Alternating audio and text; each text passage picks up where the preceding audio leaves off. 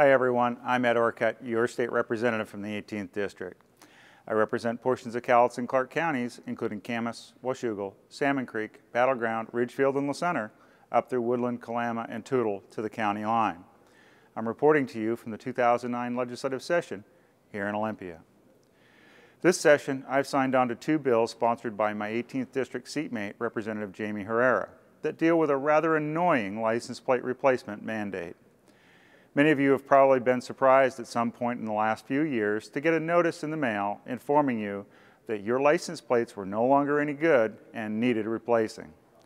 Whether your automobile has been in the garage for the past 5 or 7 years or out in the fields, the state sets an automatic time frame to replace your license plates.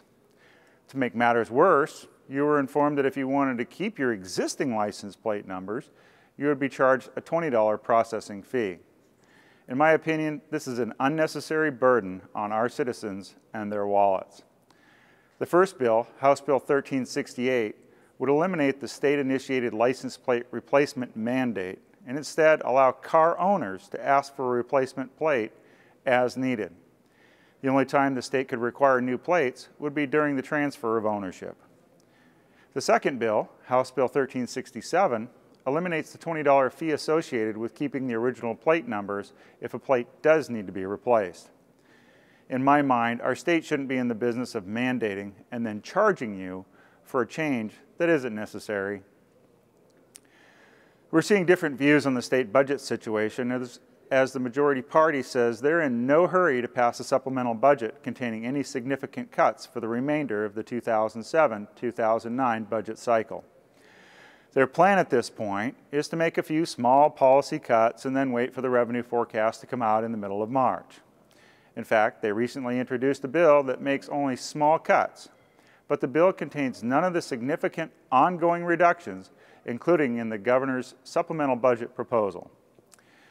I believe that every day we wait is an opportunity wasted. The quicker we make the necessary cuts in entitlement programs, the more money we'll save, now and in the future. While we're swimming in debt, they are content just to tread water. It also appears the majority party may be waiting for a federal bailout. Some are saying that the Obama administration will send money to the states to help out with budget deficits. However, even if some money does come from the federal government, every day we wait to address our $6 billion shortfall is another dollar taken out of our pockets. We need to be arriving at solutions, and we need to do it now, not later. And any money from the federal government is still money that came from you, the taxpayer. Again, I want to thank you for tuning in to my weekly video update. It is a pleasure and an honor to represent you here in Olympia. If you have any questions or concerns on any of the issues I've mentioned or any other issue, please feel free to contact my office. You can use my direct line at 360-786-7812. Again, that's 360-786-7812. You can use the toll-free hotline or send a message by email. And don't forget to check my webpage for news. I'm Ed Orcutt, your state representative.